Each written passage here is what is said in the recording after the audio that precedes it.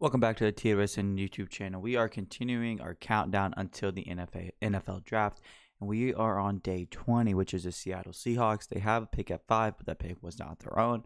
So we finally get to where they rightfully are. That's pick 20, but they obviously still have pick 5. Very exciting time. Very, very, very, very exciting time. If you're a Seattle Seahawks fan, just the team they had last year was a lot of fun, but there still is a lot of holes, and there's still clear paths for this team to continue to grow and get better, and that starts in the draft. It really does. We're going to be using this mock draft simulator here and playing with the cards that we are currently dealt. I don't think Will Anderson is available here at 3. At 5, there's a good chance he is. It's tough. You don't know how many quarterbacks are really going to go, if we're being honest. So that definitely throws a little bit of a loop into things. I think if this is how the board falls, bro, it'd be really tough. Like Jalen Carter, there's just a lot of questions. I think I'm just gonna go Will Anderson, but this pick will be Will Anderson Jr. or Jalen Carter. So you can I don't think neither of them are really gonna affect my draft strategy too much. You're gonna get a hell of a defensive player. There's just no other way around it. Will Anderson Jr.'s sophomore year is just unbelievable. Jalen Carter's sophomore and junior year are just unbelievable. Two very, very, very, very good prospects. Whichever one Seattle lands on will be awesome. I'm going to go Will Anderson Jr. here because that's how the board fell in this mock. There's a good chance he's gone. Maybe that's when they turn to Jalen Carter. Maybe it's Tyree Wilson. This is going to be one of those 3 people here at 5. If it's not, I would be pretty surprised. Now, again, I think the biggest needs are on the defensive side of the football, in the trenches specifically. You can even throw the offense into that side as well. I'm going to go immediately look back into the defensive lineman, Brian Brzee. It was pretty fun. I think that makes a lot of sense. Maybe we want to double dip at edge. We could certainly do that as well. But I do think this could be a sneaky wide receiver pick here. They have DK. DK's great. They have Tyler Lockett. Tyler Lockett's great. Tyler Lockett's getting a little older. They could kind of look to get a little younger in that room. But it also would not surprise me if they wanted to take whoever they view as interior offensive lineman 1. And that's probably going to be O'Cyrus Torrence, if I had to guess, or maybe they'd rather prefer a center. But that's certainly possible as well.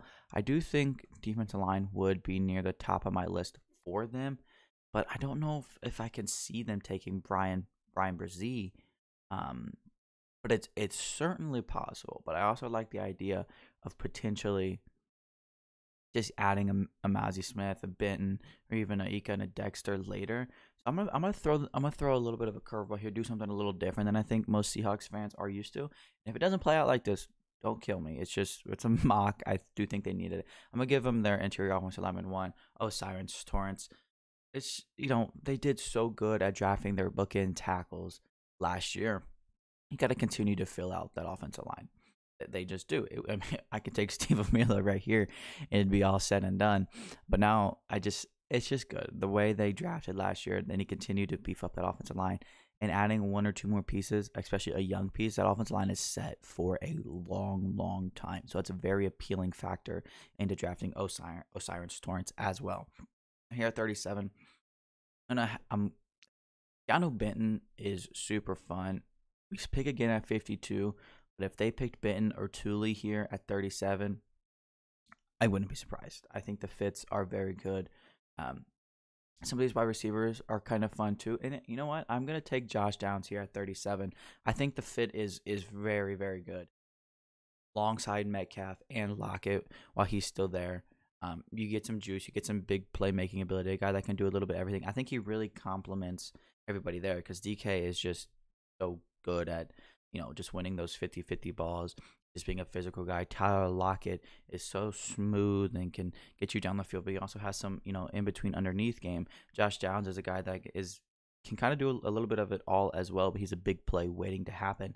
And once those 2 other receivers draw the attention, you can get killed with Josh Downs up the middle or on a screen whatever it is, but I really do like the fit and the complementary piece there of Josh Down to that room. And that's what happens when you can have all these picks. And that's what happens when you have the success you did last year. And now I'm going to add these defensive linemen that I really do like. And for me, it's a little tough because I like Tuli more than Siaki Ika, but I think they could probably really use more of a true nose, especially having Will Anderson. Now, I'm going to take Ika here at 52 just just because I do think they need that true nose. I think they need to stop the run a little bit better. And I think, just having a guy that can clog up the middle will even help you get the most out of your first pick in Will Anderson. It's just you need some bodies up there. We're not going to be done doing it just because we addressed them once. We're going to continue to double dip into that room. I can tell you that now. But I think not only are these two picks good on the standalone, but I think they also complement each other extremely, extremely well. So now here in the third, like 83. This is interesting because they have all these picks at the top. I'm really Joe Tittman is kind of staring me in the face right here. I'm not gonna lie to you. Some of these cornerbacks are as well. I think Stevenson will be gone. Garrett Williams does make some sense as well. I'm going to draft Garrett Williams. The reason I like Garrett Williams is I think a lot of people don't realize, like, once last year ended and the college football cycle was coming around, Garrett Williams was in the discussion for the best cornerback in the nation. And you know what?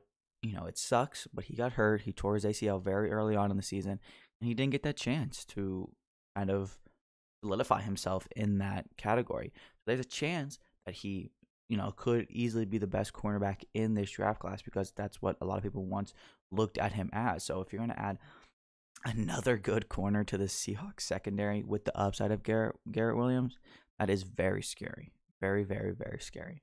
Now here, we are in the 4th round. Dallas got a lot of early picks, man. They just got a lot of picks in general. They're in such a good spot. Wouldn't surprise me if they wanted to trade up a little bit as well. But some of these linebackers right here are exactly where my mind went. The linebacker room hasn't been bad. It's been pretty inconsistent. I believe they lost Cody Barton. Maybe I'm wrong, but I think they did. Obviously, they have Jordan Brooks. But they still need some guys there. They need to stop the run. Noah Sewell, Henry To'oTo'o are very fun. I'm going to lean the Alabama one. Henry To'oTo'o, it's just a little less size concerns and everything along those lines. It feels a little bit safer. I think he kind of just fits more of that, stop the run mentality that they kind of need to improve, which is what we're doing with Siaki Ika and Will Anderson. Just you need some bodies there. It's not necessarily, it's A+. This draft has been killer if you're a Seattle Seahawks fan. But let's continue. I do want to double dip again. And yep, this is the guy I was hoping to see, Mike Morris. The reason I wanted Mike Morris so much at this pick is because I did want to double dip. But the thing with Mike Morris is he can be your 3-tech defensive lineman, or he can kick out on the edge as well. So he kind of kills that 2 birds with 1 stone. You're double dipping in both. It allows you not to have to double dip truly in both by taking another defensive lineman and another edge. Mike Morris is a guy who defends the run very, very well, and his pass rush production has improved year in and year out at Michigan. A really big fan of his game. One of my favorite mid-round defensive linemen is the target. Just a very good player. Very, very, very, very, very solid. Very good. Ascending. If he continues to ascend, you're going to have a steal with Mike Morris, whoever ends up drafting him come draft time. And I'm pretty interested in going back on the defense or on the offensive side of the football. Here for Seattle, with all things considered, Andrew Voorhees is my no-brainer pick. Like I said, they need to continue to improve that offensive line. They have done so good at rebuilding this offensive line quickly. The draft last year was phenomenal, but Andrew Voorhees isn't going to play this year with his torn ACL, but he's going to be good in the NFL. You don't bench press. He had the most reps at the combine with a torn ACL that happened the same day. He literally tore his ACL and then went past it, put his leg in the wraps and everything, and then just go benched with his leg up and still had the most reps. Very violent, physical interior offensive lineman. Yes, you're going to have to wait for him, but he is phenomenal. He's going to be well worth the wait for the Seahawks once you pair him with their bookend tackles they drafted last year, Cyrus Torrance and Voorhees.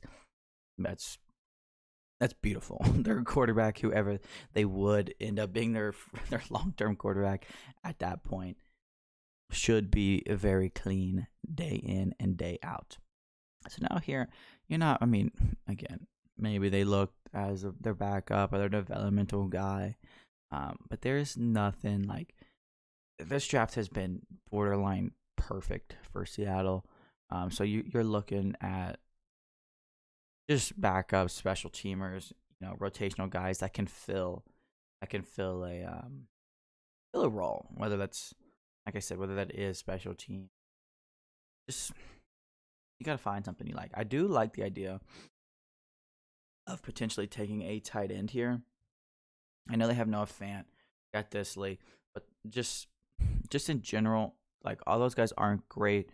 They're all coming up on their contracts. Will Mallory is kind of he's older, but he can be that real receiving threat. You got Braden Willis, who I'm a big fan of. I'm gonna take Payne Durham here for them. It's just he's that complimentary tight end that always is gonna fill out a room well. He's not gonna be the best receiver. He's gonna be a really solid blocker, but he's got some receiving juice to him. He's got some stuff to like. You can move him around and block him. I think he's got that like fullback potential to his game too, if you want to use him in that versatile role as well. But just they need a little bit of a future guy there. And I just think it's a good pick to fill out the roster here. Some special teams value there as well. And if we're gonna fill out the roster too, Evan Hull's pretty tempting. I'm gonna look at the safeties just because they need one. I'm gonna give him Ronnie Hickman from Ohio State. A+ pick again. We killed this draft based on this simulator. Just fill out a need, get some depth, get some bodies. Again, safety's not the biggest need, but I do think backup safety and all that stuff, special teamers in that specifically in the secondary, could be a need. My Lions when I did was one of my favorites, but I think this one just blew it away. I think this is my favorite mock we've done. Just unbelievable. Will Anderson, Torrance Downs, Ika, Garrett Williams, Toto, Mike Morris, Voorhees, Durham, Hickman, just so many things to like. This draft, you get your studs. I know an interior offensive alignment isn't the most fun thing, but it affects winning so much. Same thing with the run stopping nose. Then you have the juice with Will Anderson, Josh Downs, the upside of Garrett Williams. There's so much to like about the Seattle Seahawks team-specific 7-round mock draft. And if you do not want to miss any NFL draft-related news, make sure you're following on all TWSN social media accounts. And do not miss your team-specific 7-round mock draft here on the TWSN YouTube channel. I'm looking forward to seeing you guys here again soon.